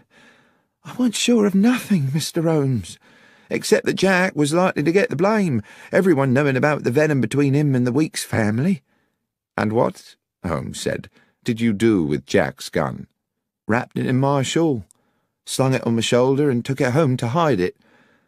But I was unlucky. On the way I passed Sergeant Berry. I think he must afterwards have puzzled over my strange burden, for he came today to search the cottage, and that's when I was arrested." "But Holmes," I said, "if the murder weapon was beside the body, doesn't that at least establish Jack's innocence?" "Unfortunately not, Watson. The assumption we had made was that the murder occurred while Jack was on the train. If it happened well before that, I fear that either he or Miss Miller here remain the prima facie suspects." "But I didn't kill Henry Weeks, sir. I swear to God." "I don't believe you did, Miss Miller, but we have to convince the police of that. Be hopeful." But as we walked back along the lane that evening towards Stovey and the horse in colours, Holmes seemed somewhat less certain. "I have little to go on at this moment except instinct, Watson. I do not feel that Jack Carpenter killed Henry Weeks, and I feel even more strongly that that young woman did not do it either. But feelings, I'm afraid, are not evidence. Let's hurry back to the inn and hope the bar is still available to us. Then we can make an assessment of these matters in comfort." The inn was closed to customers when we arrived, but Mr. Carpenter hastily provided us with a bottle of whisky and some bread and cheese. The fire was still glowing bright, and I sat there for a good hour while my friend went away to ask some questions of our host. Eventually, he returned and reclaimed his seat beside the fire. "Can we number the suspects in this case, Watson?" "Well, apart from Jack Carpenter and the girl Beth Miller," I said, dropping my voice, "I suppose Jack's father, our landlord, is another possibility." "Yes, and since we know he saw Jack off onto the train, either he or his son would have needed to commit the murder some time earlier. But how early? I've just spoken to him at length. He assures me, and I believe him, that there are plenty of people prepared to swear that both he and Jack were here all afternoon, and Beth spent the day at farm work. Even so, if the police go ahead and prosecute a case against one or all of them, there's a strong chance a jury might find them guilty, based purely on the assumption that they would at some time have had the opportunity. We are not out of the woods yet, Watson." "I see what you mean. Our inquiries seem to have stalled, rather." I refilled our glasses from the whisky bottle, and Holmes puffed at his pipe. Then suddenly he said, "The secret is on that train, Watson. I'm sure that's where it is. What time is it? 20 minutes to 11. Come along.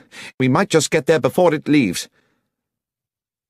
It was an old cart that transported us post-haste along the hold and muddy lanes of Stovey, so that we arrived at the station splattered and not a little shaken. We were, however, in good time to meet the 10:59. Unfortunately for us, the station-master, Mr. Milton Fraser, was again on duty. Despite his obvious respect for my friend, however, he became instantly resistant on hearing Holmes's request. "No, sir. I'm afraid I most definitely cannot hold up the 10:59 London train. Mr. Fraser, this is no flippant request. An innocent young woman will spend tonight locked in a dungeon, as will her fiancé, unless I am able to complete certain essential inquiries. I ask only for 10 minutes. Mr. Holmes, my reputation may be a small thing by the world's standards, but it is very important to me. 10 minutes is a long time to delay a train. But if I can guarantee you that this will not affect your reputation, can you really do that, sir?" "Mr. Fraser, you have my word on it." A long, thoughtful pause. Then, "Very well, Mr. Holmes. I'll do as you ask." When 2 minutes later the great black locomotive hauled its clanking carriages into the station, Mr. Milton Fraser went straight to the footplate and had words with the engineer.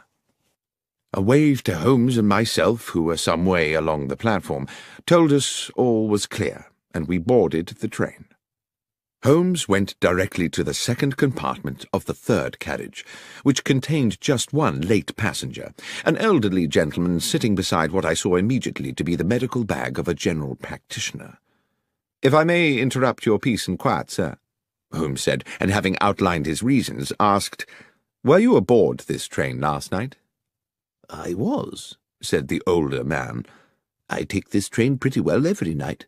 I'm a medical man with a practice in Newbury and a home in London." "Were you in this same compartment last night?" The elderly physician laughed. "Creature of habit, sir. Same compartment every night."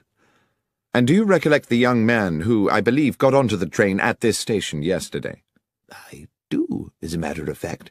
He sat there, right opposite me by the window. Pleasant young man." "Good. Now, sir, the train stopped at Dark Hill Crossing a little way up the line. Do you recall anything unusual about that?"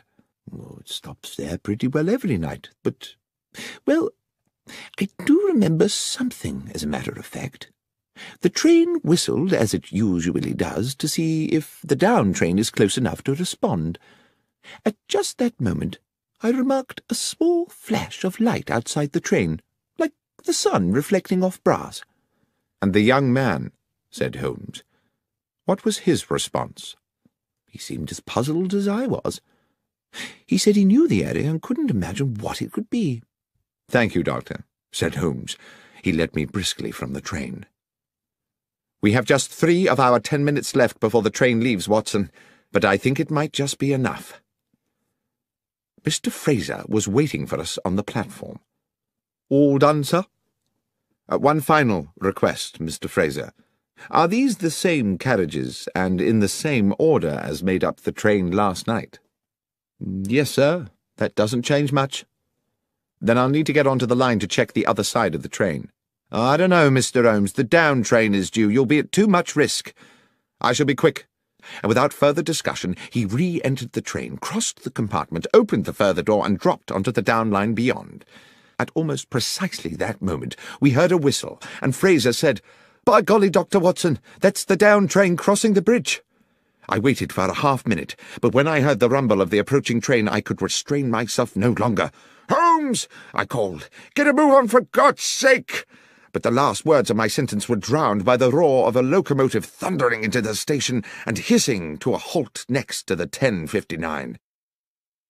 I'm not sure what I thought had happened. I could see that Holmes had not regained the empty compartment for a terrible moment. I hovered in a cloud of anxiety. Then his head appeared, between the bottom of the train and the platform edge. He had ducked under the stationary train to avoid the incoming express. "Holmes, are you all right?" "More than all right, Watson," he said as he clambered back onto the platform. "Especially as I believe I can now name our murderer." He turned to the rather shaken station-master. "The train may leave, Mr. Fraser, but there are conditions. I see there are no facilities for uncoupling a carriage here in Stovey." "Correct, sir. There are no sidings here." "Then I must ask you to travel to London with the train, and to ensure on arrival that the carriage in which the physician gentleman is travelling is impounded at Paddington." "Good Lord, Mr. Holmes, is the doctor a suspect?" "No, Mr. Fraser, but one might say the carriage is." Despite his misgivings, the station-master was heroically compliant, and directly he had arranged for a message to be sent to his own family, he boarded the 10:59, which had now, for one night only, become the 11:25, and the train pulled out of the station on its way to London. "Well, Holmes, I probably don't need to tell you," I said, "that I am completely baffled." "You can be forgiven for that, Watson. It has been a puzzling business. But you do intend to explain to me how a train carriage can be a suspect in a murder case?" I will explain everything when we get back to the Horse in Colours, but first I must ensure that Beth Miller is released from that appalling prison and spends tonight in her own bed. It was long past midnight when we sat again in the comfort of the inn. Though I had not been present when Holmes had put his theory before Sergeant Berry at the makeshift jail, he had clearly made a convincing argument, because Beth Miller had been immediately released and sat with us now at the rough-hewn table where Samuel Carpenter, bubbling with the turn in fortune, was proving very liberal with his best ale. "So, who was it, Mr. Holmes? Who was the murderer?" "Well, that's not as simple a question to answer as you might think," said Holmes. "The simple answer is that Henry Weeks was the murderer." "Do you mean it was suicide?" I said. "Well, Watson, whatever we call it, there is no doubt that when Henry Weeks fired the gun, it was to murder Jack Carpenter." Around the table, Mr. Carpenter, Beth Miller, and I, all wearing similar baffled expressions, sat staring at Holmes, waiting for him to elucidate. "Henry Weeks," Holmes said, "went to the spot with the intention of killing young Jack. He knew the train would stop there, and he meant to get a shot at his victim through the carriage window. Things seemed to be going well for him. Jack Carpenter was sitting on the stovey side of the train, so Weeks would have had a good view of him from the lane. Here is what I believe happened. Weeks took aim, but at the very moment he was about to squeeze the trigger, the train blew its whistle. My guess is that the horse reared up and kicked the butt of the gun, hence that wound on the beast's foreleg. The gun went off." "Ah," said I, "that flash of light the physician on the train mentioned." "Precisely. The sound of the shot was probably drowned by the noise of the train. The gun barrel now tilted down, its aim sent low. The bullet hit the wheel bogie of the carriage. The mark on the metalwork is what I was so keen to check this evening, and ricocheted back to strike Henry Weeks."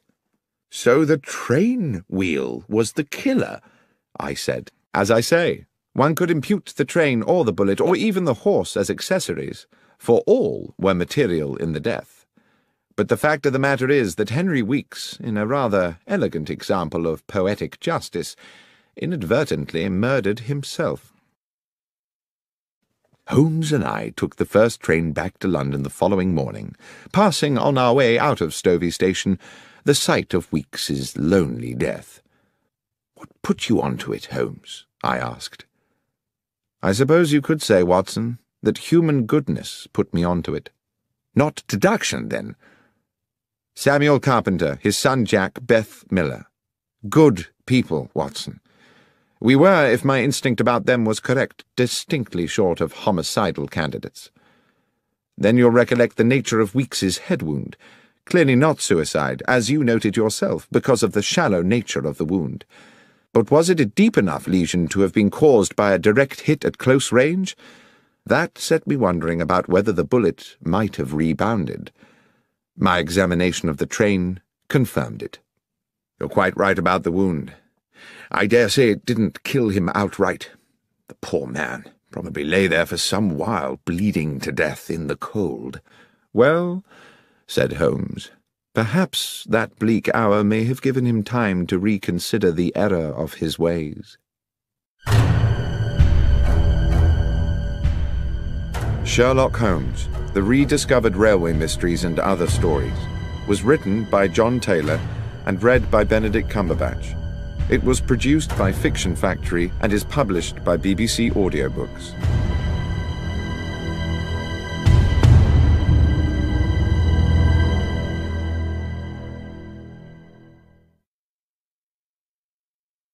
When I was young, it contained the treasures of boyhood, a catapult, a lump of beeswax, the carapace of a crab. For many years since, it has been the repository of an archive, admittedly a rag